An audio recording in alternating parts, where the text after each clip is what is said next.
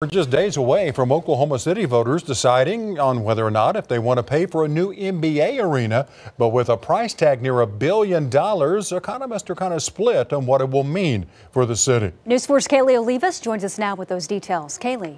Yeah, Julie and Kevin, while Oklahoma City Mayor David Holt says the economic growth would boom for generations to come, economists say there's no real evidence to support that, claiming there really is no benefit to this new arena.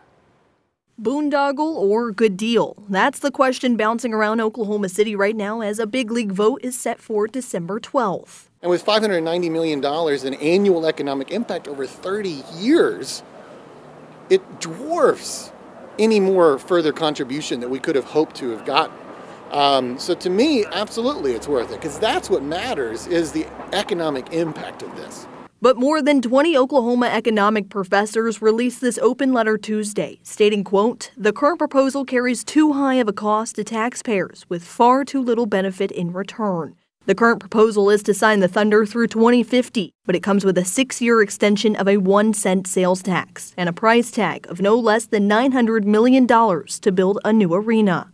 Thunder owners will put $50 million into the pot, while taxpayers would be on the hook for the rest. But economists say that's not a fair balance, pointing to other NBA arenas where taxpayers didn't foot most of the bill. Who is this deal good for? The Thunder owners. There's no viable future for Major League Professional Sports in Oklahoma City if this were to fail. It's a game of tug-of-war. The group, Buy Your Own Arena, says needs more conversation, adding public discussion has been minimal. Oftentimes when people are losing an argument, they say, well, we just need to keep talking because they hope that they can persuade the other side eventually. The hope with more discussion is a change in who pays for this potential arena. 50-50 would be one thing. What do you think is for the voters to decide? Well, Election Day is December 12th. That's 1 week from today. Polls will be open from 7 in the morning until 7 at night.